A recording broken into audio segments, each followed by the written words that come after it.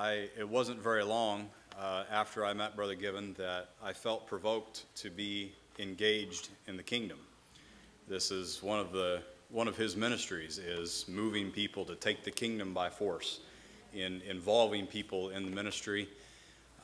Every member of the body is placed in that place by God in a specific capacity and in a way, not just for you. It's for the rest of the body.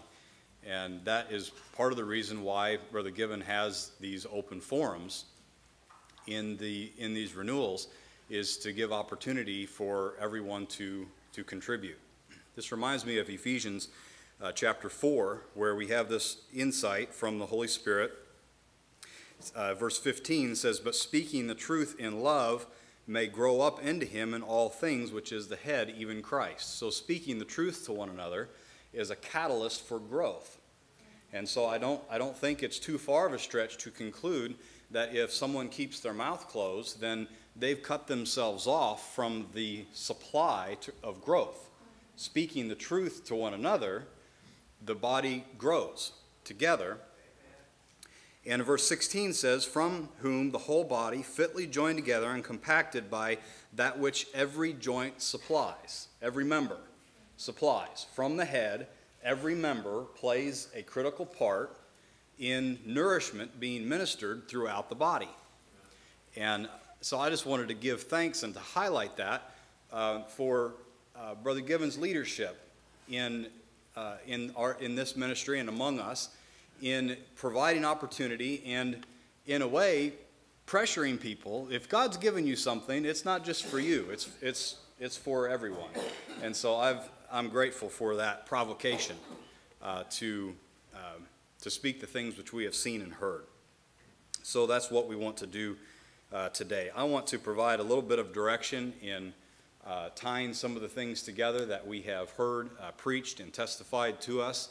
And at any time, just make yourself known and make your way up here, please, for any comments or even questions that you have for the sake of everyone hearing and for the recording as well. There are some stipulations, though, not my own, but from the Holy Spirit in the assembly. Whatever is said is subject to being put to the test. It says, let all prophesy, and it says, let the others judge. And so just know that when we're all gathered together with the Spirit, that what you say is subject to judgment. And it's for all of our good. In other words, we're not just going to let anything and everything be said. Everything that's said up here is subject to judgment. The Apostle John said, "Believe not every spirit, but try the spirits, whether they are of God." And so everything said here it must be for edification. This is not a stage for just ranting or telling or hearing something new. So here's some of the direction that I want to go in this discussion or this open forum. Firstly, that what Jesus has come to do is what only Jesus could do. Everything that he came to do was uncommon. What he came to do in the world, only he could do. No one had gone before him and done them. Remember when Nicodemus came, he says, "We know, Master, that you are from God, because no one could do these things except God sent him." There was something uncommon about Jesus. Nicodemus said, "There was another man that came he was exactly like you." No one said this about Jesus. He is unique. He shares his ministry with no one else. He's not a part of someone else's ministry. We're a part of his. But his ministry is unique to him. What Jesus came to do in our behalf, only Jesus could do. There's nothing ordinary about Jesus' ministry. No one came to hear Jesus and said, "Oh, he teaches just like Rabbi so-and-so." "Oh, or did you hear what he said? That was just what lawyer so-and-so said last week in the synagogue." There's nothing ordinary about him. He is the only begotten of the Son of God. Isn't that right? And so we shouldn't think it an amazing thing that the work of the only begotten Son of God be only done by him. He did pray, if it be possible, let this cup pass from me, and it didn't pass. It had to be done. What he came to do had to be done. It had to be done by a man. It had to be done by a sinless man. It had to be done in the earth, and it's completely unique. He came and made things known that had never been known before. He revealed mysteries that have been kept secret since the world began. So he's following in no one's footsteps. He's making the footsteps. And we're following in him. He's the forerunner. So he's the first one that has made these things known. What do you know about God the Father outside of what Jesus has taught you? See, his ministry is unique. He's not one of many sources of revelation. He is the revelation of God. No one knows the Father except the Son. And so everything that is known of God came from Jesus, from his teaching, his revelation, his ministry. So everything that Jesus has come to do, only Jesus could do. In this way, Jesus reserves the glory of redemption to himself. The glory can't go anywhere else because he's doing what only he could do. So is there anyone at any time? I don't want to dominate things here. This is an open forum. So anytime anyone has anything, please let yourself be made known. There were things, even people who did not see the extent of what Jesus came to do and the extent of who Jesus was. They saw that there was something unordinary about him. Even though they couldn't identify it, and even though they couldn't receive it, there were people they were going to come and make him king by force, because they knew that there isn't another man like this man. And I believe they probably had some economic motives in their intentions to make him king, because he had healed people, he had multiplied bread. They said this would be a great benefit to our economy if we could make this man king. They were going to make him king by force. Brother Doug, do you have something? We got a glimpse of this morning when the testimony of Sister Brandy and Brother Paul or Pat, when they were surfing the internet. Now you think about all of the different kinds of ministries, so-called ministries, are on the internet, and they saw Brother Givens. Now, like Christ, there was something about Christ that drew people to him, although they really couldn't put their finger on it. I mean, he did things nobody else did, but he also got killed for such things. The truth, Christ is the embodiment of truth, and this is what is being talked about here. That's what Brother Given has put on the internet, and people who are interested in the truth are drawn to it, just like we're drawn to Christ. And not only the way I say it, then that's just the way it is. People who want the truth can see it when they see it. And people who do not want it, you can't draw a picture to them so that they can see it. And it is a great pleasure to be around people who want the truth and feed us truth more and more and more.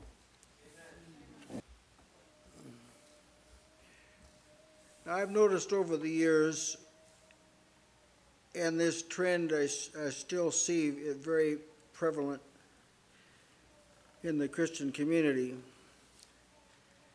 that if you raise up a subject about something that people ought to do, or a circumstance is rather unfavorable, or some point of general disagreement, people don't hesitate to speak up. But people are very slow to respond to things that only have to do with Christ. It's, in a way, it kind of confounds me, but it's very, very prevalent. You'll notice, I hope it's not that way here among us. But if you want to spend time with God, at some point the conversation can't be about you. Now, sometimes it is, I understand, but it's always the shortest part of the conversation. The thing that God wants us to see is Christ. In fact, the gospel is referred to by John, 1 John 5:10, the record God has given of his Son. Not the record he has given of our sin,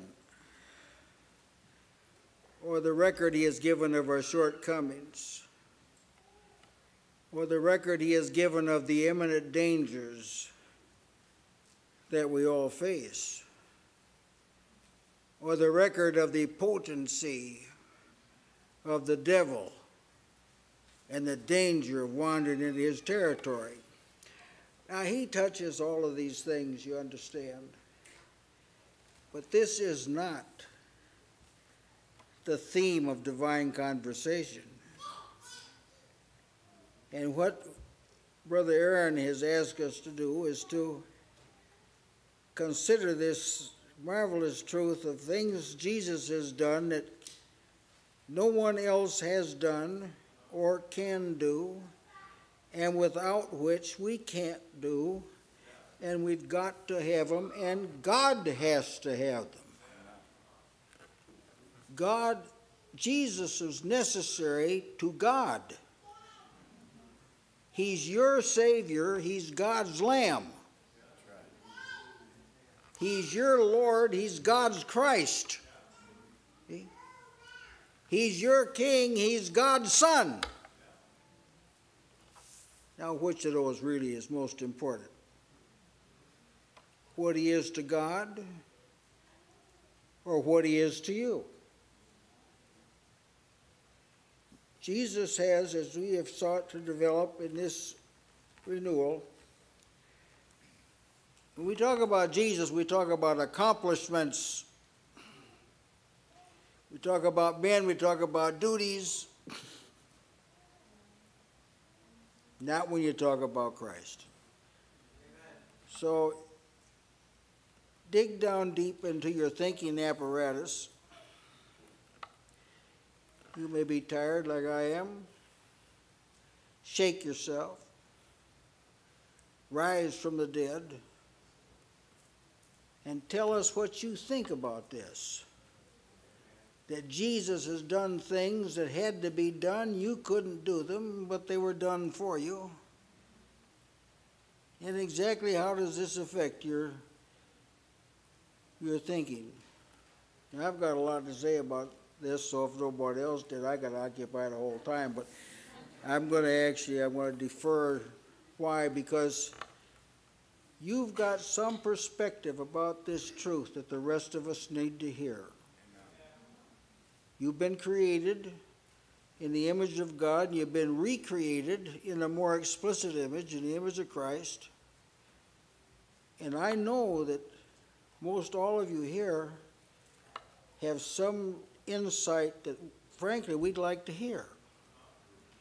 And so let me urge you to join in this discussion. Some of the things that were recently said made me think of some quotations that the Apostle Peter made in his first letter, what we call the second chapter, from Isaiah 28 and from Isaiah 8. And it goes right to what Brother Aaron mentioned about Jesus revealing himself and people not understanding, people not seeing. And many conversations that I've heard among you all, especially as we ate together, and talking about difficulties and disappointments that you have had in finding those who love the truth, the pure Word of God, just the Word of God. Well, here's some answer to that, and this is, the Apostle Peter quotes a couple of phrases of this here from Isaiah chapter 8, warning from the Lord here, do not say a conspiracy concerning all that this people call a conspiracy, nor be afraid of their threats, nor be troubled. The Lord of hosts, him you shall hallow. Let him be your fear. Let him be your dread. He will be as a sanctuary, but a stone of stumbling and a rock of offense to both the houses of Israel, as a trap and a snare to the inhabitants of Jerusalem. Now we know that this was a reaction of the people to the rabbi from Nazareth. Many of them called him a prophet. They were willing to give him that much. The prophet from Nazareth, the prophet from Galilee. Who is this? Well, it's the prophet from Galilee. But beyond that, there were not many who were willing to confess more than that about him. Now, that's what we've confessed. That's what we're confessing, both in our personal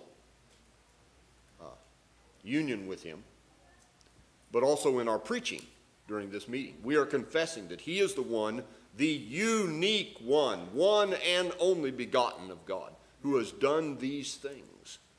Who has done these things. And we've drawn from these statements. Of course, there are many more.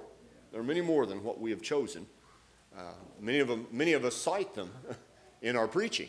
They're written in our hearts, and they just come pouring out as we develop our thoughts and things about this.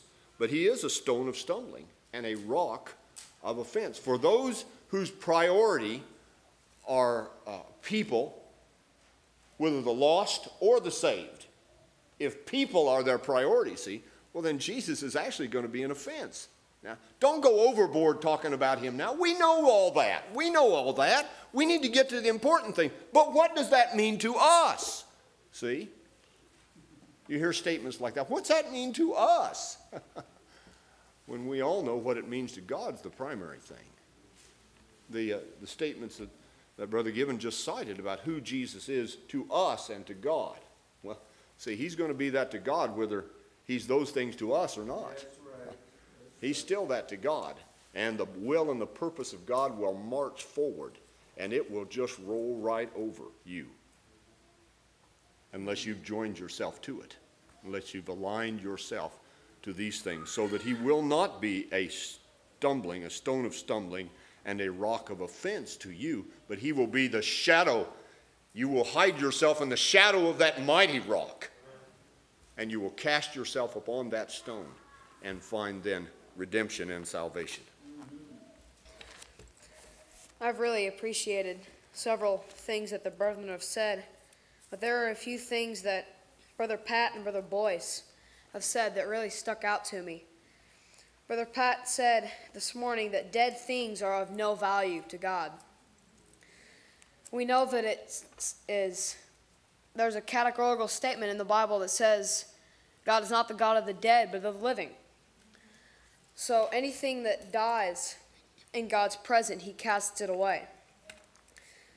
Brother Boyce said, today, in the day of grace, punishment is more severe for neglecting salvation. Now, this is because we have been shown more than David or Paul was. When God gives much, he expects much. When you give him a talent, he expects you to use it for him. And there's many other things that you can do to give God the glory. It's an offense to God when we bury our talent in a napkin, as it says in Matthew. In Matthew 25, I'd like to read this. It's the parable of the talents in verses 27 and 28. This is the Lord reprimanding this wicked and slothful servant. Thou oughtest therefore to have put my money to the exchangers or the banks, and then at my coming I should have received mine own with usury. Take therefore the talent from him, and give it unto him which hath 10 talents. So we must trade and multiply, expound the things that God gives us. We have to be good steward of what God gives to us, and if we're not, then it will be taken from us. So I've been greatly enjoying what has been said thus far today and yesterday, and anticipating tomorrow. Regarding the uniqueness of Jesus and his ministry, well, Jesus is not, it's been made a point to say that he is separate from sinners a few times now. And his ministry, his primary ministry, though, has to deal with sin.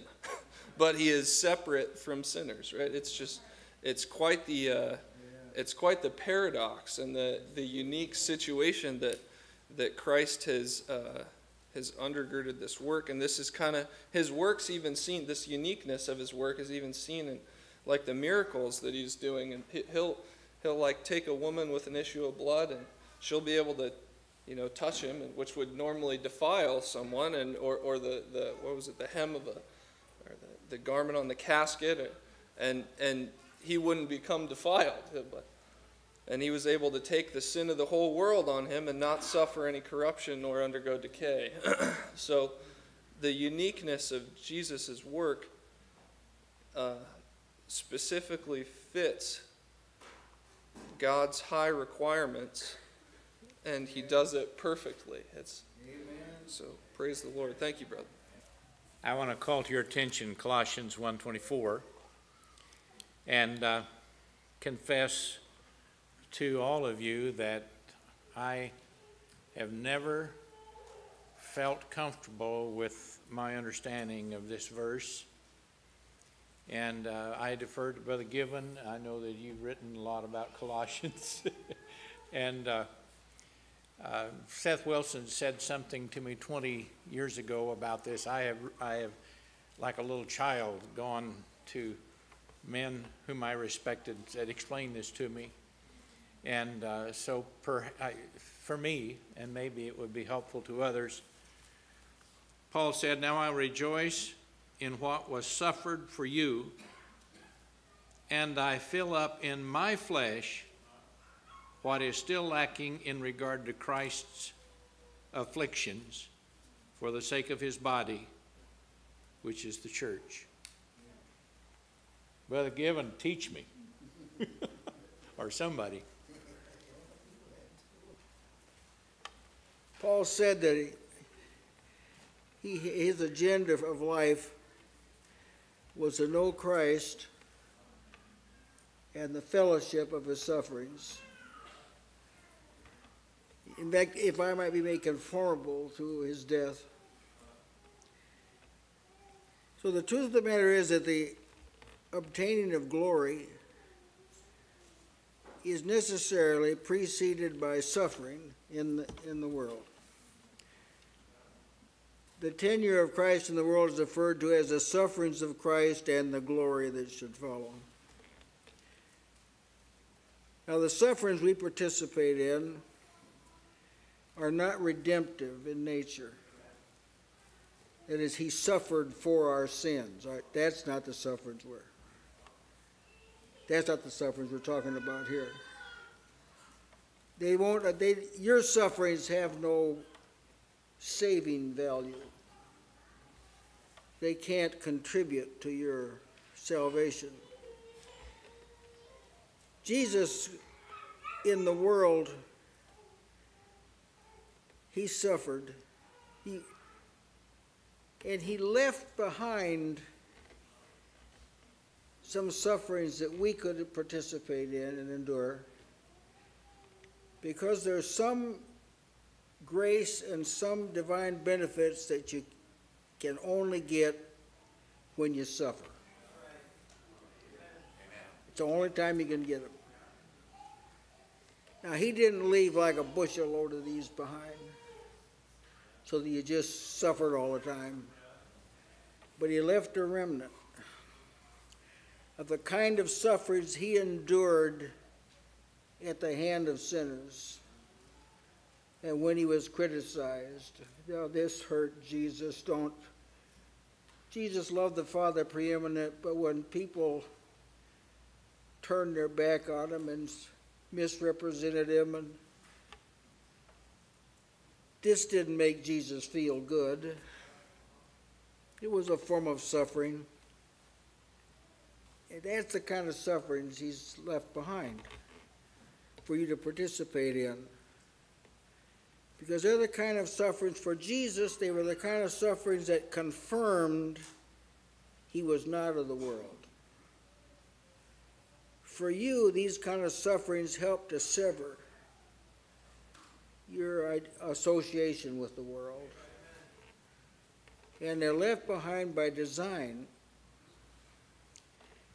because God wants you to know benefits you only learn of when you're in the furnace, when you're in the lion's den,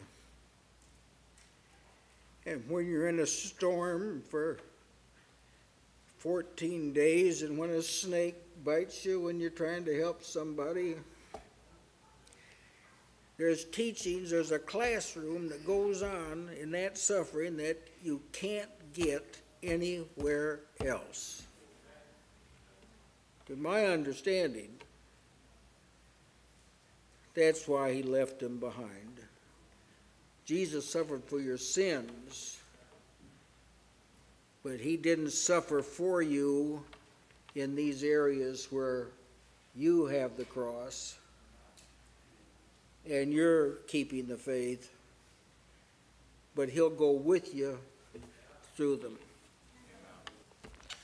I'd like to say that it is a precious thing to suffer with Jesus. And I used to think of life as being a series of mountains and valleys, and that was about the extent of it. You go down and then you come up, and you go down and you come up. But see, I've got a new perspective now that, see, we rejoice in our tribulations.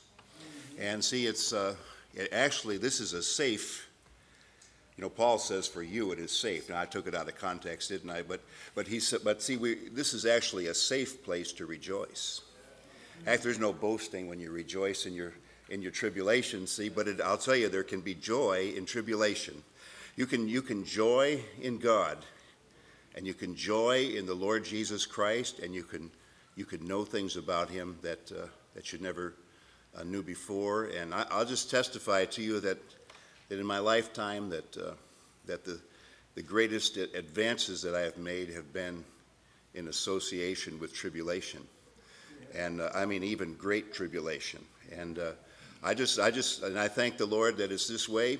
It's just kind of like a process. He said it's like an assembly line process. He says, like, tribulation works patience, patience works experience, experience works hope, and hope makes not ashamed, because the love of God is shed abroad in our hearts by the Holy Spirit, which is given to us. So it's just like, and it always works that right. Your spirit will, you can attest that you get the tribulation. Now there's going to come the experience, and then after that comes the hope, and then it comes. See, it always works that way. See, something Brother Dan ministered this morning that about this matter in Hebrews chapter 2 and verse 14. I wanted to. This matter that he took upon him the seed of Abraham. Now, I had always thought about this as being like that when he said that he was just selecting a certain part of our race, and perhaps that's part of it. Perhaps that's involved in it. But see, the thing that I saw afresh here was that this work of salvation is something that you can only perceive by faith anyhow.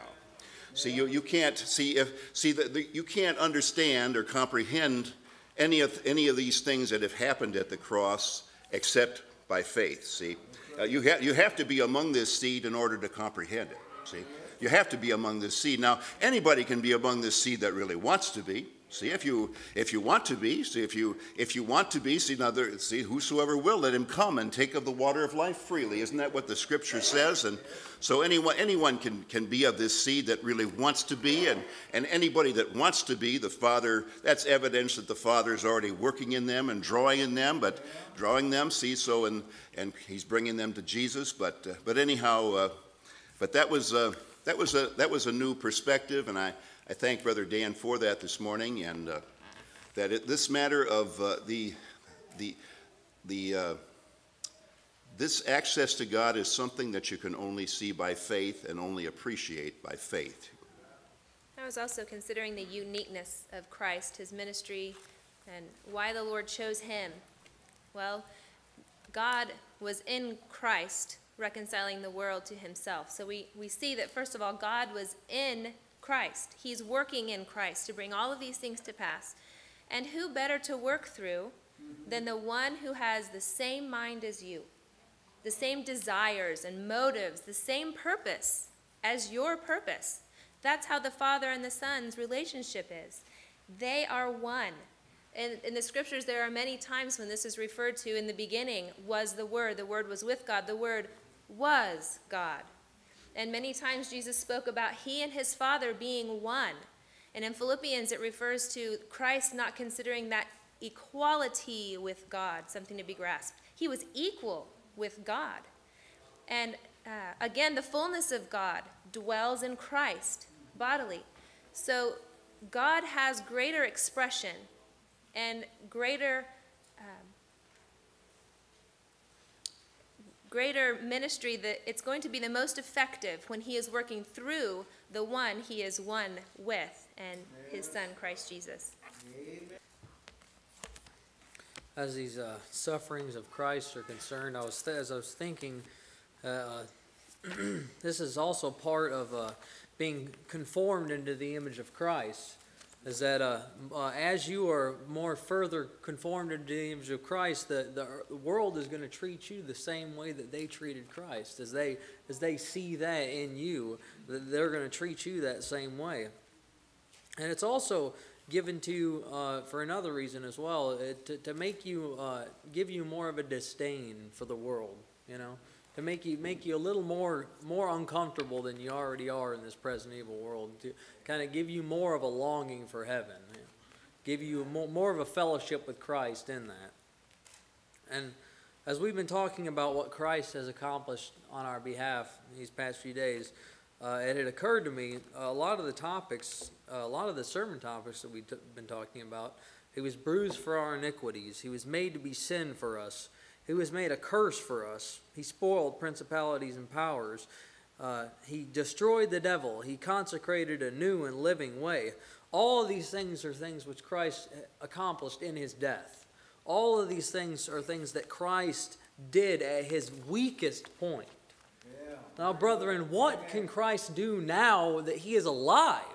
Now that Christ is now that Christ is seated at the right hand of God, now what can he accomplish?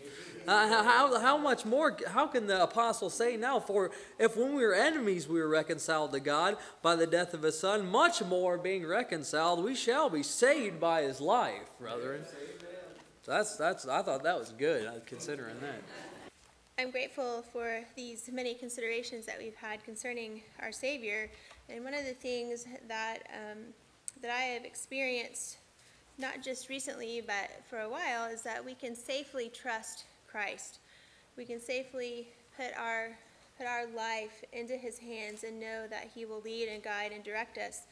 And as I was thinking, why can we safely trust him? Well, it's because God the Father has entrusted him with all things. And so if the Father has placed all things into the hands of his Son, why wouldn't we be able to trust him in the things that we have? And Paul wrote about this. He said, for in him dwelleth all the fullness of the Godhead bodily. And we know that God the Father does not place or invest anything in somebody that is not going to return to him a profit. He's about getting, he invests and he's about getting a return, if you will. And so he has invested everything into his Son. All of the fullness of the Godhead dwells in him bodily. And ye are complete in him, which is the head of all principality and power. So if you are in him, you're complete. You're complete in him, and we can safely trust in him. So I'm thankful for that. We've been talking about the suffering, and here's a place where we can see the uniqueness of Christ. That we all suffer, and there's sufferings for us, but the sufferings of Christ were unique. It was a area where only he could work in these sufferings. And I'd like to read a few verses from Isaiah 63. Who is this that cometh from Edom with dyed garments from Basra, this that is glorious in his apparel, traveling in the greatness of his strength. I that speak in righteousness, mighty to save. Wherefore art thou red in thine apparel, and thy garments like him that treadeth in the wine fat? Which prophet came with dyed garments, with red garments, with blood-stained garments? Only Jesus. And yet he is still traveling in the greatness of his strength. As Brother Matt said, this, in his weakest point, his strength was great, and he still accomplished it. He says, I have trodden the winepress alone, and of the people there was none with me, for I will tread them in my anger, and will trample them in my fury, and their blood shall be sprinkled upon my garments, and I will stain all my raiment. For the day of vengeance is in mine heart, and the year of my redeemed is come. And I looked, and there was none to help, and I wondered that there was none to uphold. Therefore mine own arm brought salvation unto me, and my fury it upheld me. So Jesus' uniqueness was he did it by himself. He did it alone. And his great strength was even when he was alone, and when he was weak, and when he was suffering.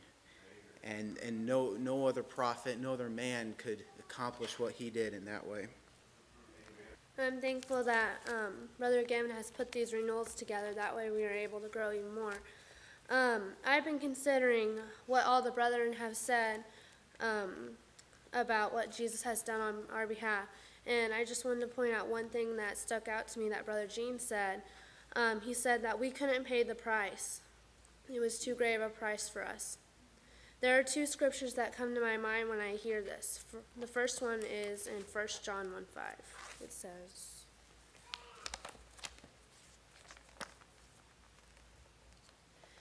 This then is the message which we have heard of him, and declare unto you that God is light, and in him is no darkness at all.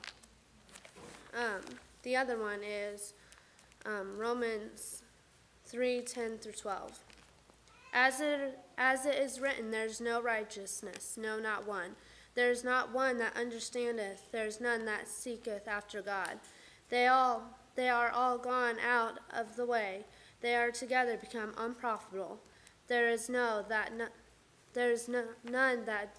doth good, no, not one. The reason that I point these out, because I want to tell you all that there was no man before the Lord Jesus came that was righteous, that was good, and that was not bound to sin. We were all dead. And we needed someone that was completely, had no sin at all, who was clean, and that was not bound to sin, and that was righteous and holy. And the only one who could do this was Jesus. So that's one of the million things that Jesus has done for us. And someday we'll be able to behold this sinless, righteous man. And I'm still anticipating more from the brethren. I wanted to thank all the brethren that's preached so far, because I really got a lot out of what's been preached. And I just wanted to bring out some points that different brethren brought out. It may be something you said, or it may be a thought that I wrote down because of something you said. So when Brother Gene was preaching, one of the thoughts I had was that he talked about was this bruising would have killed anyone else. He was the only one that was able to be bruised in this manner. So we're very thankful that our Lord did this, because if it would not have been for him, there would be no way that we could be saved. And Brother Silas had a very good message speaking about the law of sin and death. He said the law of sin and death is not satisfied with one man or one sin. So, and that was all it took, was one sin. And this got me thinking about the flesh and the circumcision of the flesh, how the Israelites under the law had to be circumcised, and that was just a small circumcision. But when we're born again, we have a large circumcision that has to take place. So a child, when it was circumcised, there was only a little bit of time there left until the child had to be circumcised under the law. So when we're born again, there's just a small amount of time when we need to start cutting away the flesh, so that we can walk in the Spirit. So Brother Silas brought this up in my remembrance so that I could think on these things. And Brother Bob, he said we must submit to being righteous. Isn't this fitting? Christ submitted to being made sin, so why shouldn't we submit to being made righteous? I thought, you know what, that's right. That's very good. There's a lot of good points brought out. I'm just trying to mention one or two of each person. Brother Mike, he brought out, imagine how repulsive it is for God to have had this plan of salvation and put it into place, and someone to neglect this great salvation and try to do it their own way. I thought it was a very good point. And Brother Jonathan and Brother Matt spoke about, let me see what I wrote here. How God, well, I think Brother Matt said this, God had invested his own image in man, and the image had been marred because of sin. So something had to be done about it. God could not let his perfect image be marred and nothing be done about this. And then Brother Tim had a lot of good things too. But one thing he brought out too was that the gospel brings us into connection with the power of God. And several people have brought out how the gospel really is the power of God that can teach us and cause us to turn towards God. So the gospel is very powerful. Brother Pat really brought out about the living way, and we talked about this at lunch, how it's never old. It's always new. I mean, I know we go to meetings every week, and we talk about the same things, but they're never old. So it's always good. We always look forward to hearing it. We always look forward to learning more and growing in this. So the truth is never old. This way is always new, a new and living way. Brother Dan, and Brother Pat also said that those that are alive are responsive, not just spectators. They're participants. So that's very good. Brother Dan had a very good sermon too, and he brought out that Jesus' death was a militant maneuver, that God is a God of war. And I really liked how he brought out about the head of the serpent being the point of contact. And I thought about how, when Jesus done what he did, then we were able to recognize those thoughts that Satan give us, and we were made able to say no. We can tell the devil no now because of what Jesus has done. Before, we may not have been able to recognize these things or be able to understand that it was a lie. So we were not innocent in our thinking anymore. The Lord has opened up our minds to this.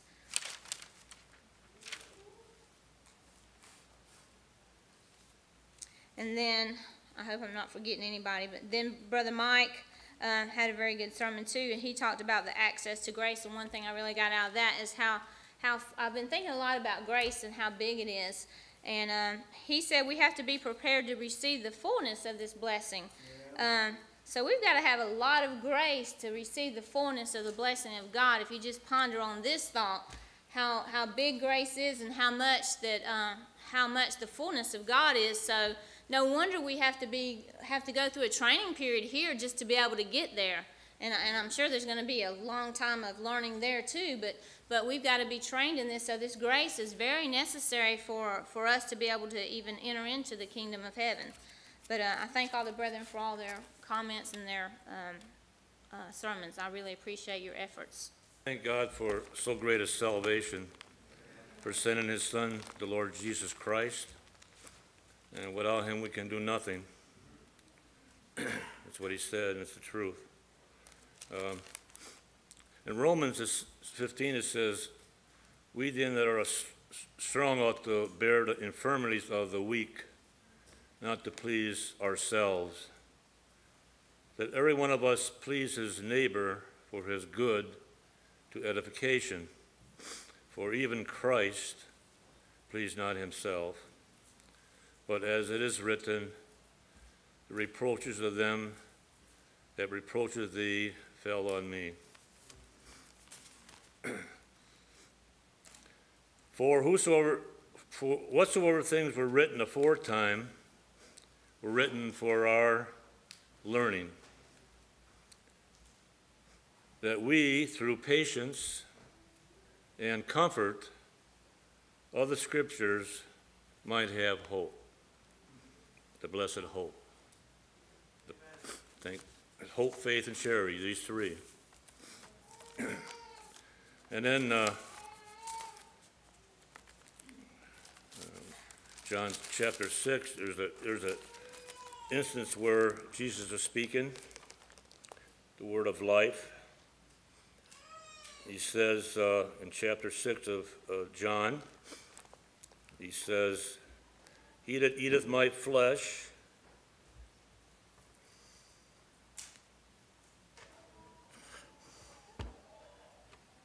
and drinketh my blood dwelleth in me, and I in him. As the living Father has sent me, and I live by the Father, so he that eateth me, even he shall live by me. These things saith he in the synagogue, as he taught in Capernaum. Many therefore of the disciples, when they heard this, said, This is a hard saying. Who can bear it? And it said, when Jesus knew in himself that his disciples murmured at it, he said unto them, Doeth this offend you?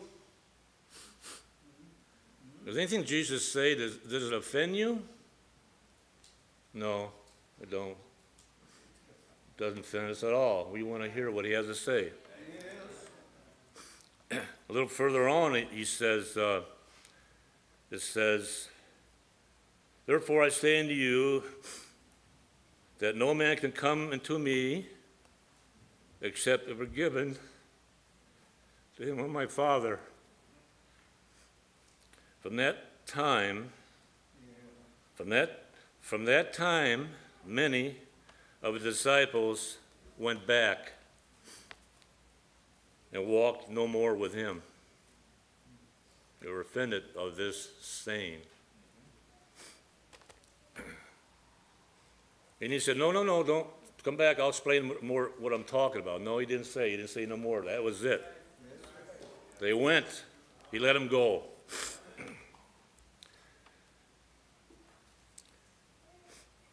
And then said Jesus unto the 12, Will you also go away? I love the response of Peter, that blessed apostle. Then Simon Peter answered him, Lord, to whom shall we go? Thou hast the words of life. And he does. No other place we can go but to Jesus. God drew us to Christ, and Christ drew us to God. Amen? It's amazing. It's amazing. He gives us faith to believe. He gives us ears to hear. And he saves us from our sins. We are able to confess, repent, and be baptized because Jesus came and saved us. And there's another instance here. It's talking about Jesus' death. He was on the cross. Before this, he says, Therefore my Father hath loved me, because I laid down my life, that I might take it again. No man taketh it from me, but I lay it down myself. I have power to lay it down. I have power to take it again. This commandment have I received of my Father. I'm going to give an account of all the Gospels, what Jesus said before he died. In Matthew, it says, Jesus, when he had cried again with a loud voice, yielded up the ghost. He died. In Mark, it says that when Jesus cried with a loud voice, he gave up the ghost. He died. Jesus died. In Luke, when Jesus had cried with a loud voice, he said, Father, to thy hands have I commended my spirit. Having thus said, he gave the ghost. John, it says, when Jesus therefore had received the vinegar, he said, It is finished, and bowed his head, gave up the ghost. Jesus died for our sins. So the theme of this Renewal is, what has Jesus accomplished in our behalf? Well, everything.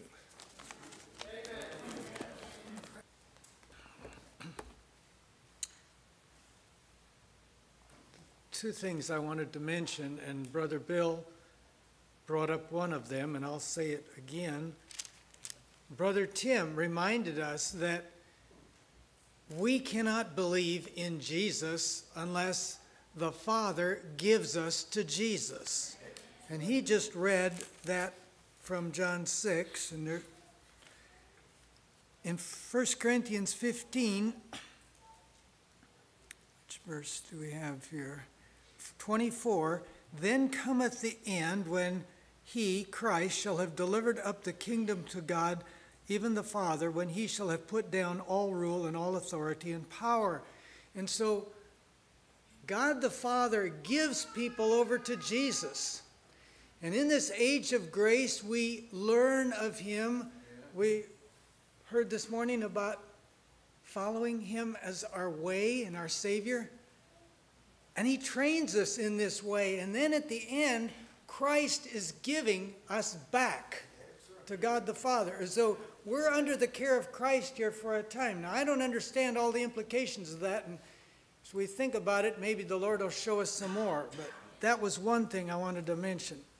And then Brother Mike was talking about our access to God being in Christ. Jacob was given a vision of that as he is fleeing from his brother. He has this dream in which he sees a ladder set up from earth to heaven, and the angels of God ascending and descending upon the ladder. When Nathanael makes his confession, after hearing what Jesus says about him, I saw you under the fig tree before Philip called you, he says, Rabbi, you are the Son of God. You are the King of Israel. And Jesus said, have you believed because you have heard these things? You're going to see greater things than these. Truly I say to you, hereafter ye shall see the angels of God ascending and descending on the Son of Man. So that is a picture of our access to God. Now, I'm still a little stumped, and you can think on this one too, why it's angels. They're messengers of God. They're the ones who go up and down. Now, when we go up to God, that's one time. We don't come back down to the earth again. But the angels of God, the holy angels, they're on his errands. They do his work. And probably Christ is their access travel way too. He is also ours. But why it's pictured as angels instead of a picture of men. But it was shown to Jacob for a purpose. It's Christ, but God will probably lighten that up for us some more too. This way. The holy angels are ministering spirits. As we make our way into the holy place by faith, how about the angels escorting us up there? Huh? And bringing us back. Well, I think about the uniqueness of Christ's speech. So never man spake as this man spake. This was what the contention was about. It wasn't about his healing. It was about what he said. This is why they killed him. So in John 5, the hour is coming, and now is when the dead shall hear the voice of the Son of God, and they that hear shall live. This was a powerful voice. Words that had power associated with them. For as the Father hath life in himself, so hath he given to the Son to have life in himself. How did he get this? Back in verse 19, the Son can do nothing of himself, but what he seeth the Father do. For what things soever he doeth, these also doeth the Son likewise. For the Father loveth the Son, and showeth him all things that himself doeth. Amen. So it's seeing and speaking. Because what Jesus saw of the Father, that he spoke. Amen. And that had the power of life in it. And so he didn't speak as the scribes and the Pharisees. He spoke with authority. So then when the apostles are brought before the rulers, they said, they saw the boldness of Peter and John. They said, we cannot but speak of the things we've seen and heard. So they saw something and they spoke it out, and then they took knowledge of them that they had been with Jesus. As we continue to labor in this world, to live for the Lord and to do all things righteous and holy in His sight, Christ, He is very meek. For those who love Him and care for Him and desire to labor, we can come to Him. And He says, "Come unto me, all ye that labor and are heavy laden, and I will give you rest. Take my yoke upon you and learn of me, for I am meek and lowly in heart, and ye shall find rest unto your souls. For my yoke is easy and my burden is light." This is not the way He spoke to everyone. For those who were His enemies, it was not a pretty sight. But for those who love Him and care for Him and desire to be with Him and be pleasing to the Father, He will give you what you need when it comes to tenderness. He will not break a bruised reed. He will take you and gently help you along. This is what was and what is and what has been very special to me, as I know who I was before Christ. I know what worth I had in my own eyes, which was nothing before Christ. But when Christ came, His tenderness is what I needed. He is tender to those who need tenderness, and we need tenderness. So I'm thankful for that, to see that in Christ. First, I want to tell you that I am thankful and grateful to be here. I couldn't be here last year, but this year I made it. Lord, He brought me here, and I'm thankful. And I've appreciated every message so far, and I know I'll appreciate all the rest. When I first heard, I was listening to the news, and they said that there was a tornado that hit Joplin, and I thought, oh my goodness. So I called Sister Barbara, and she said that everybody was fine, so that eased my mind. I was thankful for that. But I don't know about you, but whenever you go to the, I don't know what you call it, church, but anyway, the first thing they'll say, oh, the weather's beautiful. It's the day that the Lord hath made. Oh, it's beautiful. Or they'll say, oh, it's lousy. And anyway, I looked that scripture up in Psalms. It's the 118th Psalm. And I'll start at verse 18 and read it. It says, the Lord hath chastened me sore, but He hath not given me over to death. I'm not sure, but I think that's talking about Christ, isn't it, there? But anyway, it says, open to me the gates of righteousness. I will go into them, and I will praise the Lord. This gate of the Lord into which the righteous enter. Praise God. We can enter in. I will praise Thee, for Thou hast heard me and art become my salvation. The stone which the builders refused became the headstone of the corner. This is the Lord's doing. It is marvelous in our eyes. This is the day that the Lord hath made. That's the one I like to think of, the day. So whenever they say, this is the day that the Lord has made, I think, oh, when are you going to wake up? Mercy. But anyway, well, I forgot where I was at.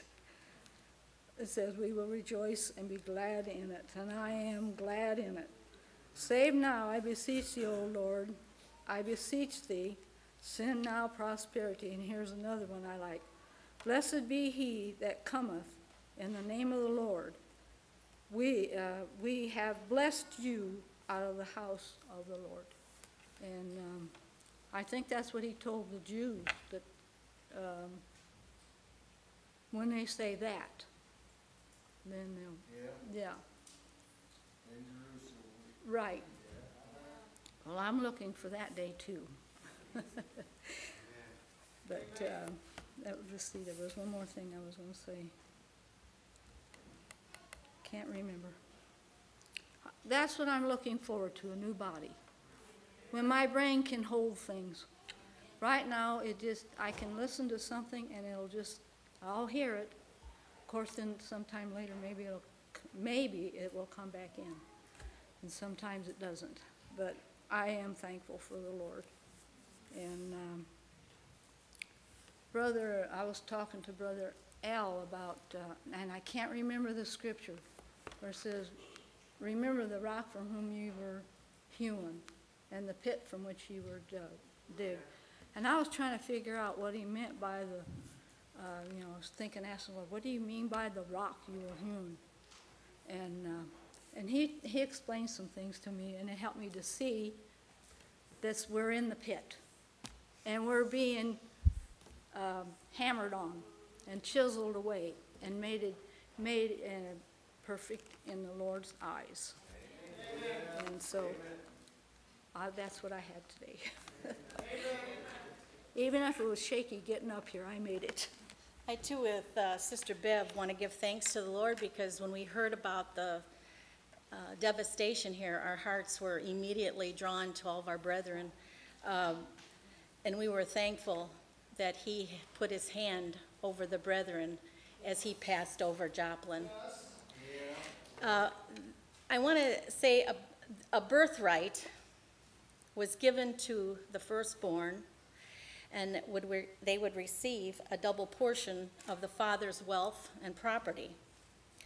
When we were born, we had no birthright. Christ is the firstborn among many brethren. His is a royal birthright, a heavenly birthright. What Christ's atoning death has accomplished for us, we now have a birthright, and the Father recognizes us in his Son. I really appreciated what Brother Pat said about the things of God being new and that they never grow old, and it reminded me of the Israelites' clothes that never grew old when they wandered in the wilderness, and that the manna never grew old when it came time for the Sabbath. And it also reminded me of 2 Corinthians 4:16. It says, "But though our outward man perisheth, yet the inward man is renewed day by day, and also God's mercies are new every morning." I'm believing today because of what Christ has done for me. And I'm sustained today because what Christ is doing for me. And because we believe, that's our work, but we couldn't do that unless Christ was in us. And I'm going to share something that I remembered hearing Brother Given say in one of the MP3s that I've listened to. He talked about being fully persuaded. And he mentioned the Twin Towers. You all remember the Twin Towers in New York. And he said that to imagine a high wire stretched from one building to another, and then a man pushing a wheelbarrow across that high wire. If you see him, you can believe that he can do it. But being fully persuaded is when you get in that wheelbarrow. And when you're fully persuaded and you get in that wheelbarrow, knowing Christ is the one that's in control of your life, what a deliverance and what a joy that is. And you can go through anything. You can be in a dry, thirsty land where you don't have meetings like this, and he can sustain you. Yes. You can be around people that are half-hearted day in and day out, but you can still be fully persuaded, and you can still stand year after year, renewal after renewal, because of what Christ is doing. I am fully persuaded. I am content in any situation. Thus far, I can say that only because of the grace of God. And sometimes you might have to only be fed through MP3s. But God, with Christ's work through Christ, can sustain you that way as well. And I stand here as living proof of that.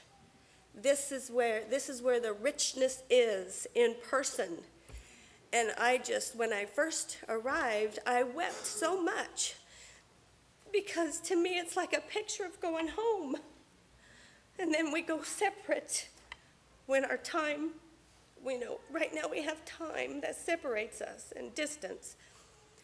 But with Christ doing his continual work, one day we'll all go home, and we will never part again, and we won't have to fight anymore, this flesh, and we'll never go out again, and I so look forward to that day.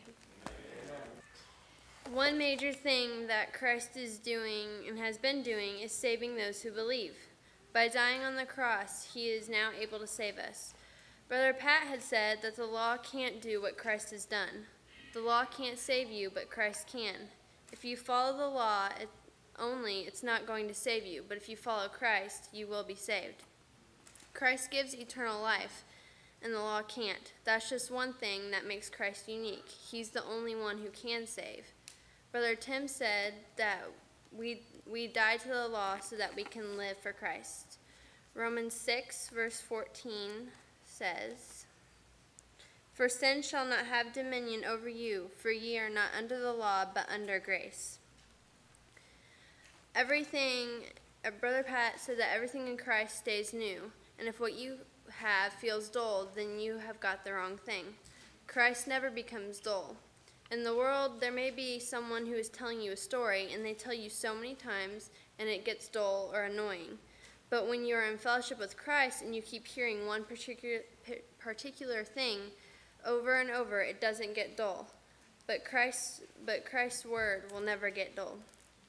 Isaiah 40, verse 8 says, "The grass withereth, the flower fadeth, but the word of our God shall stand forever." I like this thought too of Christ and how he is unique. And one thing that I have seen real clearly this year of what Christ has accomplished is he has made it possible for us to become like God, like him. And anything, that is not of God, it has to be cast from him. It is unrighteous, unholy, and obviously it cannot mingle with righteousness and holiness. So then how can we be with God? How can we be like him? Because to be with him, we have to be like him. God was made to have fellowship with man. That's why he made man. And sin took that away. So how then can this be? Well, we have to be transformed, changed, born again, renewed. There is life before birth. I'm wholly convinced of this. You can see in pictures, in technology nowadays, you can see pictures of a baby growing, changing. And even after birth, through birth and after birth, there's life. Through the whole existence of that person on the earth, he is continually changing. Our physical bodies continually change, and this is also true with our spiritual. We're always changing. And change, it hurts. Growing pains, adapting to something new, it hurts you. And so imagine yourself being totally changed from what you were before to the exact opposite. So there's no surprise to us that we are hurting in this world, that there's pain. But this pain is promised to us to be bearable. Jesus, he suffered the ultimate, so what we go through for him, we can do it, and we do it in him. And this is also why we are able to rejoice in suffering. Knowing even a glimpse, I say a glimpse because we don't know the whole picture yet, but even knowing a little bit, seeing what God is accomplishing in you, it makes this hurt worthwhile. There is a purpose, there is a reason, there is a time for everything. And in this, in trials, and we receive correction, and we see what needs to be put off, what needs to be put on. we learn through change. We learn through pain. So in being this not alone, God is with us through this change and through this pain. Even though we may not want to admit it, we want comfort in pain. Some people, I know me too, when I'm in pain, I don't really like to admit it. I like, kind of just want to hide. But even then, I still want comfort. Everyone wants comfort. It's not comfortable to be in pain. But in this, what we go through for Christ, we're learning to depend upon God. Because He is the one who gives us this comfort. So that is what is partly of what is involved in this change. It hurts, but it is worth it. And there is no reason why that we should not live our lives for Christ. The truth shall make you free. That's what the scripture says. Another version says the truth shall set you free, but I like this word make because it's a broader term. When you hear make, you think of effort put into it, and you think of an effect and an outcome. While as set, it's just you just set it free. So in being made free, being made like God, it sounds good. So He is making us like Him. He is unique. He is making us unique. So let us not lose the things which we have wrought, lest we lose our reward. I had a couple of things I wanted to bring out that really stood out to me, and one was Brother Tim McCulfer's message. He talked about that when you see how futile it is to establish your own righteousness, you will be ready then to accept His. And I haven't seen it this clearly before, just exactly how this can be hidden from you, and you not recognize it.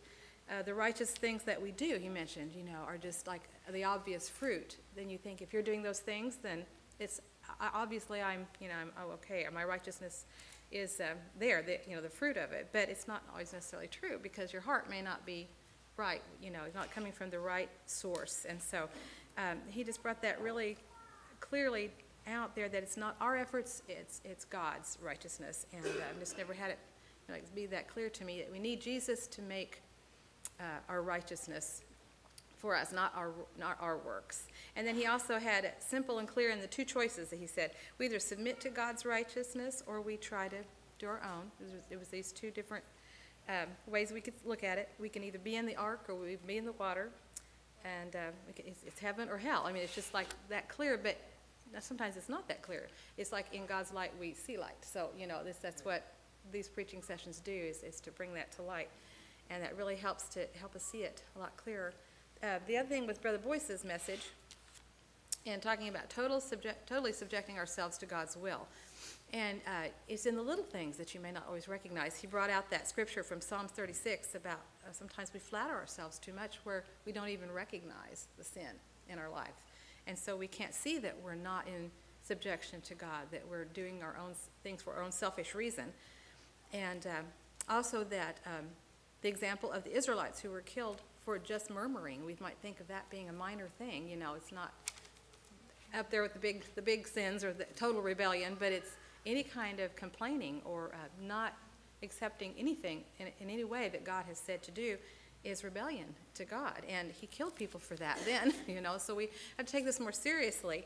And the ultimate example was that Jesus did his Father's will. And I hadn't thought about that as long as he brought that out. That you think about where he came from, his position, he was there with God in glory, there in the creation, all the things that he was doing together with his Father. He could have easily said, no, I think it ought to be this way and want, his way in part of this plan, of our salvation. But we hear nothing of that. It's always your will be done, in every way that we are reading in his words. So he's the ultimate example for that. So I thought that was really... In about the last hour or so, this scripture came to mind. Let me find it so I don't mess it up.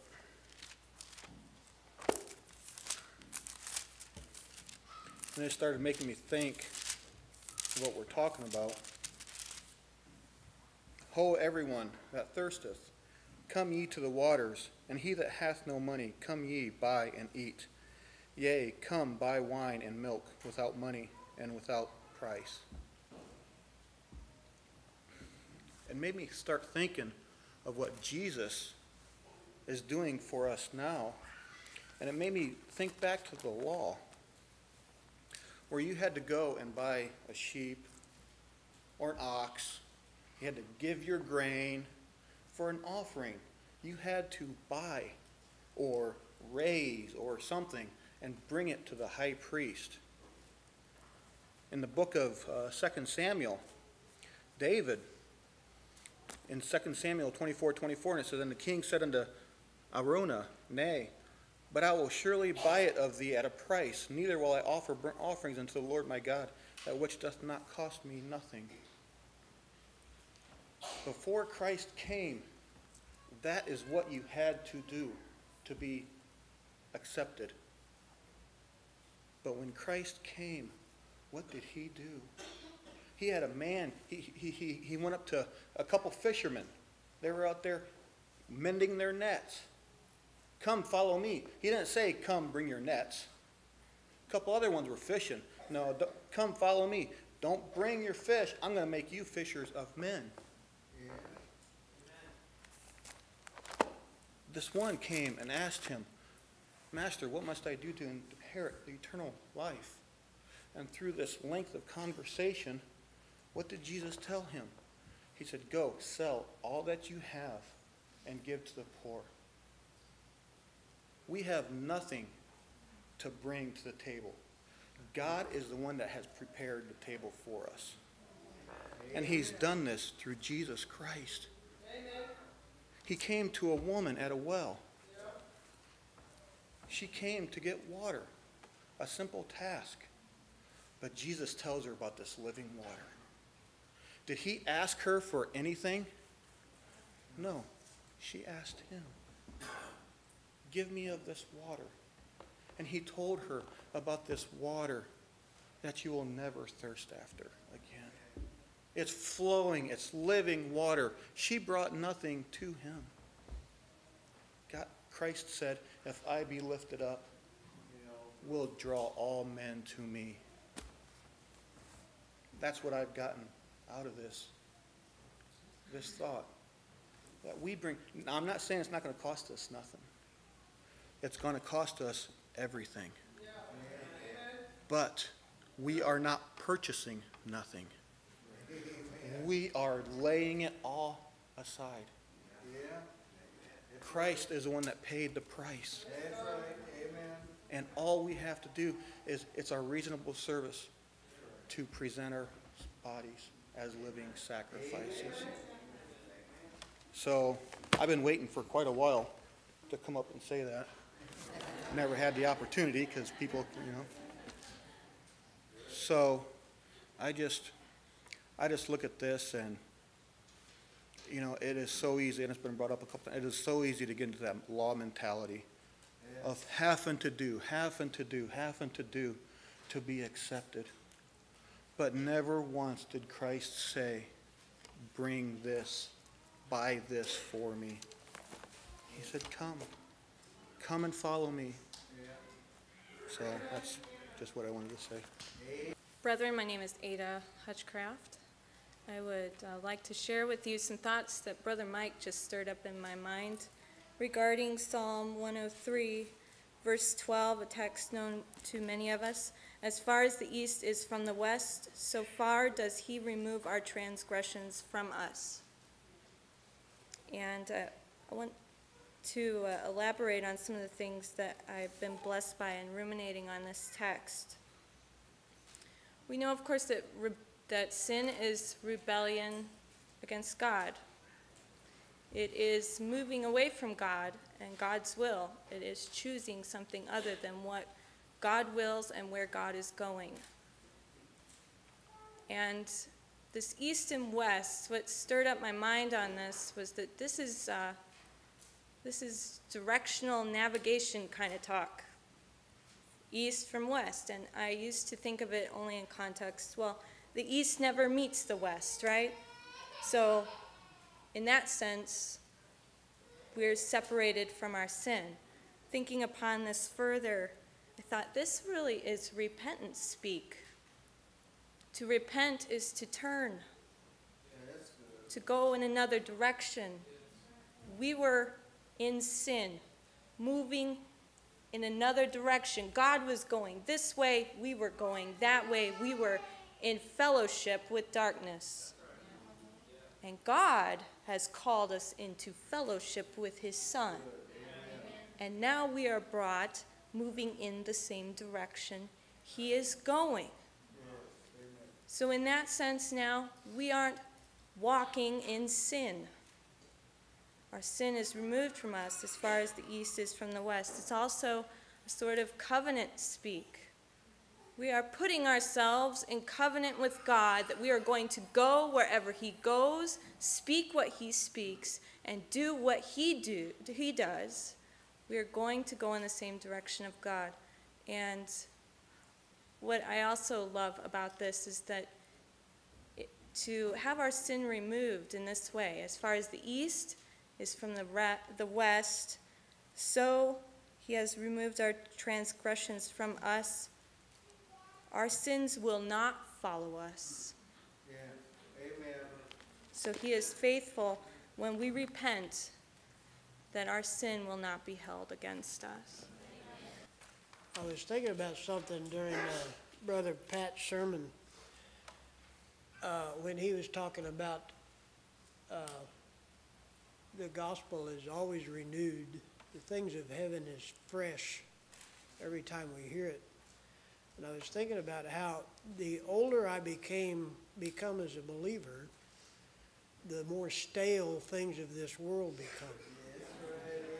I remember as a child, and I know this is probably going to be a little humorous, but I don't mean to be joking. I just thought of this. When I was a child, I remember listening to some older people, and they would tell me earthly stories. And the first time I heard them, it was interesting. But then, you know, these older people, their memory wasn't so good. And every time I was around them, they probably forgot that they had told me that story before. And I had to hear it again and again and again. And it got stale. Now, I remember receiving it with kindness, but it didn't mean nothing to me anymore. Well, the world is like that, but the gospel is not. That's right. Every time I hear the gospel expounded, I well up with joy. It's just that living water that just keeps flowing from the throne of God, and it's fresh, fresh, fresh. It never gets stale, and I'm so thankful for that Christ has done this through God. Now, one other thing I was considering during Brother Mike's sermon, and I'm thankful for his sermon because it gave me a more clear outlook on what Jesus really accomplished on the cross. That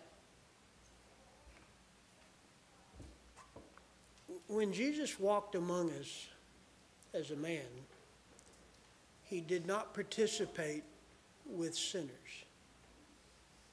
He had no part in it at all.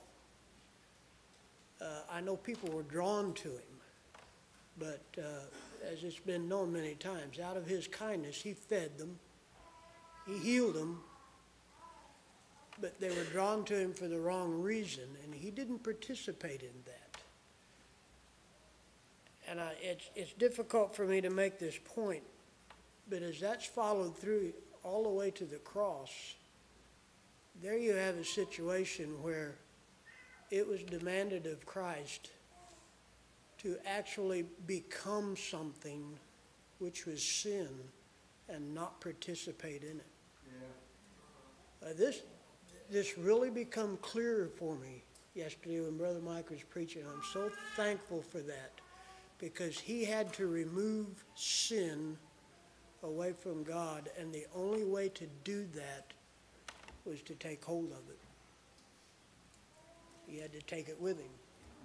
And that become a lot clearer to me. And who else could have done that? So I'm thankful.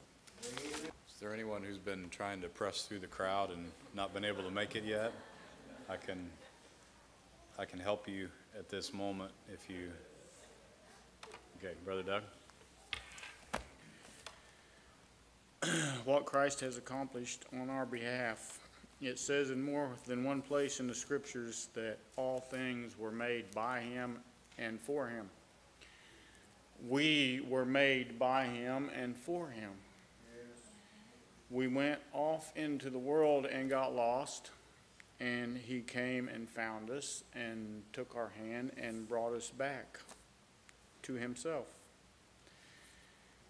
He is the author and finisher of our faith, the beginning and end of all things. He's the Alpha and the Omega. Without Christ, we wouldn't even be here. Nothing, none of this would be here. There would be no purpose to it. And there's a whole lot more than that. That haven't had a chance to share with us today? Okay, it's very good things. I know I've benefited from it, and want to thank you for sharing. We're going to take a short break.